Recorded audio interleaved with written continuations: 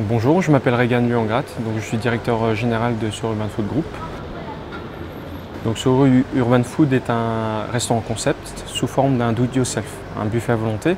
Donc l'idée est que le client compose lui-même ses plats. On a un bar à salade, un buffet chaud, un bar à dessert et une fontaine à jus à la limonade.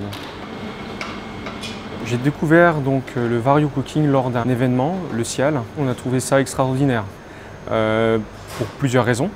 Donc la première, c'est la capacité de cuisson. Deuxièmement, le gain de temps. Le fait de gagner dans nos faits et gestes. Le fait de manipuler moins de casseroles, moins de choses, permet de gagner du temps dans l'exécution de nos plats.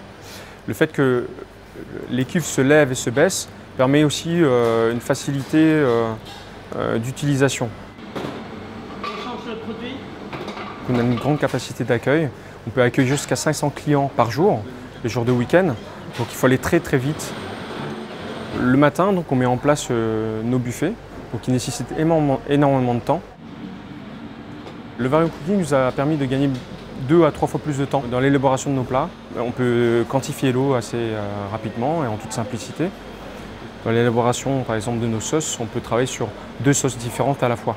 Donc, le fait de travailler sur une cuve, dans l'autre cuve, on peut travailler une autre sauce. On peut également faire une cuisson des pâtes et élaborer des sauces à la fois. Depuis qu'on a les Vario, on n'a plus de casserole. Parce que c'est simple que ça. C'est un confort énorme pour les salariés par rapport à la simplicité d'utilisation. Le fait qu'on ait toutes les programmations sur l'écran tactile, ça aide beaucoup.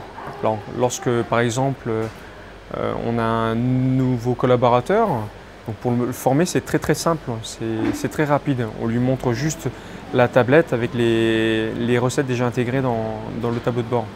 Et ça va tout seul.